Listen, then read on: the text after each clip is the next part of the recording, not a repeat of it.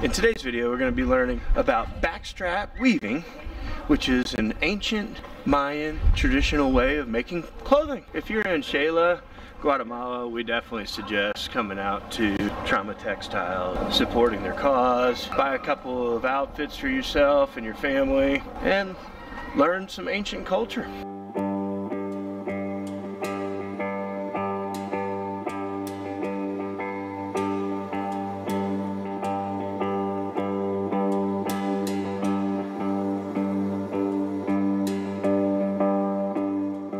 Hey you guys! Thanks for joining us on another journey. Today, we're in Guatemala. If you're new to the channel, this is April. Hola. And I'm Wayne. We do a video every Thursday, so hit that subscribe button and smash that bell. Sit back, relax, and enjoy the journey. Buenos días, mi nombre es Oralia, pues soy la encargada aquí de la asociación TRAMA Textiles. Yo soy de Sololá, mi idioma maya es cachiquel, pero que también hablo el quiché, ¿verdad? My name is Carrie. I'm from New York in the United States, and I've been working with TRAMA Textiles for the last 10 months. TRAMA Textiles is a cooperative of indigenous women across Guatemala. They all practice the ancient art of backstrap and weaving. They completely run the cooperative. They elect the president and vice president who help manage it. I'm the only non-Guatemalan employee. My main role is to connect them with the international community. And we have many lovely volunteers who also help us bridge that gap. I do like the Pinterest account. I've been helping with the newsletter. I did some blog posts for them as well. I'm Lauren and her head for the website. Hello, I'm Lisa and I've been here only a few days now, since Thursday. And I will reorganize the website because we have so many new stuff. I'm going to develop a new product line, sport and leathers, and yeah, help also with the orders. So this is 100% organic cotton. She soaks it in cold water for, you can soak it overnight, we just soaked it for a couple hours. So then she's dipping it in the natural dye mixture that she made using the flower of death in hot water. How long do you make the natural dye material with the flowers in hot water? They will boil the mixture for about a half an hour to make sure all of the color gets out of the flowers. And then they will continue to dip the cotton thread into the mixture for up to 3 hours. Oh. So depending on how strong you want the color to be or how deep, when they're making a larger batch, they use the banana bark and they'll put it in the natural dye as well and boil it. So it will serve as a fixation agent. Este es romero. That's rosemary. Rosemary? That can cause that nice beige color. This is a bark of an avocado tree and it will be orange. Yeah, the light blue comes from something called sacatinta. All the colors are a bit like of a dull, like none of them are super bright, but they're really rich and deep. So the next step is usually drying it. But typically they'll hang it in shade and let it dry over a few day period because if you put it in hot sun, it will change the color more. Even the phases of the moon have a large effect on the color. Full moon creates a more rich color. Is it hung in the shade for a full moon, or can it be in the direct moonlight, or is it less about the light and just more about the gravitational pull? It's more like an energy. It doesn't really need to be like in the light. The first step is choosing what colors you want to use. As you can see in that pink bag, those are all the unwound yarn. This is the first process of backstrap loom weaving. There are 3 processes. This one in Spanish is called a devanadera. As you can see, it's a wooden structure. They take 2 skeins of same colored or different colored yarns because they want to make a double thread, so they have a more durable thread that they can weave with and it won't break as easily. And then, as you can see, she's rolling it. Usually they use a piece of corn husk or a little piece of newspaper in the middle to start the ball, and then they start wrapping. This is the second process. It's called an ortidor. So this is all about pattern making. So in this process, there's a few things that they're deciding. The length of the weaving, they're going to decide the width, and they'll decide the order and pattern of the colors that they're going to include. The length, which is called the warp in English, is determined by how many pegs she decides to incorporate in this structure. So right now, as you can see, she's using 4 pegs. This will be a shorter in length weaving. She could continue to go all the way around and incorporate more pegs. The longer it will be, up to about 1 meter. Also, she's determining the width.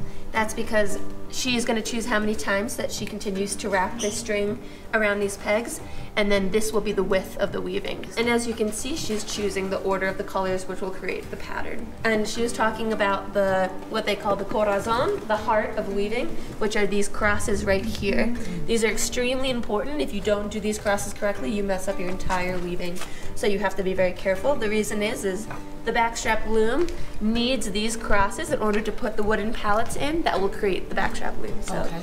So I started it a few weeks ago, and then we took a break to take on some other projects with the Christmas season coming up. How long did it take you to get this section done here? It takes probably about 3 or 4 hours, and then when it comes to this, the weaving instructor will set up the loom for you. And that took probably about another hour of just wrapping. The way that she set up this loom, she took the threads as you saw before, and she stuck the wooden pallets through different parts of the weaving. This is called the apiadora, or the herro in English. So that is the most important part. It's the creator of the weaving. So that's the part that she lifts it up here in order to create this cross, which is the cross that we saw before. She's explaining that there are 2 parts to the thread of a weaving. There's the warp and the weft in English. The weft is this yellow stick she has right here. In Spanish, it's the trama, which is why we're called TRAMA Textiles. Oh. They also use the metaphor of it's the food of the loom. So she's feeding this weft through the loom, and that's what's creating the weaving. She's passing the weft through, and then she is pulling the warp strings down to seal in the weft string. She's making a soft scarf right now. If she wove the whole thing normally, it would be a little bit brittle. The material would be hard to like wrap around your neck. So she's sticking this metal string through so she won't weave those strings, so it'll stay loose. This is the same process that they say make a table runner. So you don't want your scarf to be like, say, as thick and as brittle as a table runner. Right. You want it to be a little bit more soft, a little bit more bendable. Well, you don't have her knee? No, I cannot with my knee.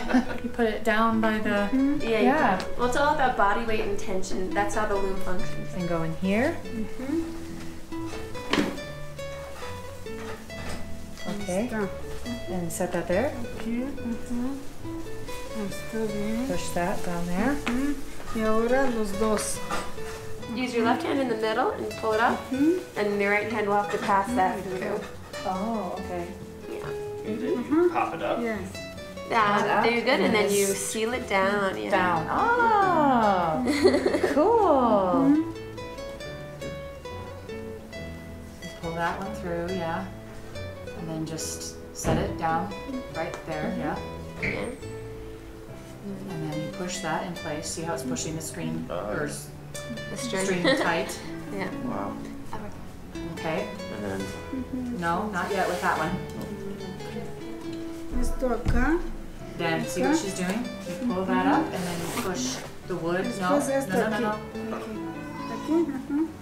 Y acá. Through the, yeah, all the way through. To pull it tighter. And pull, see how you pushed it into place? It's definitely interesting. You want a real experience, come to Guatemala and learn backstrap weaving. TRAMA Textiles. Link below. Our products include symbolism and patterns that come from the indigenous cultures here. Trajes are unique to each pueblo and each region. Each traje, you can see, has kind of 3 main elements. So it has the huipil, the corte, and the faja. They can tell the difference between how old a huipil is, even though it might look identical to us. Basically, if like the small birds embroidered have open wings or closed wings, or if the 3 birds are facing in the same direction or in different directions. Kind of like all of the really small details, like in each one, is completely done, woven by hand. How many hours would it take to make an outfit?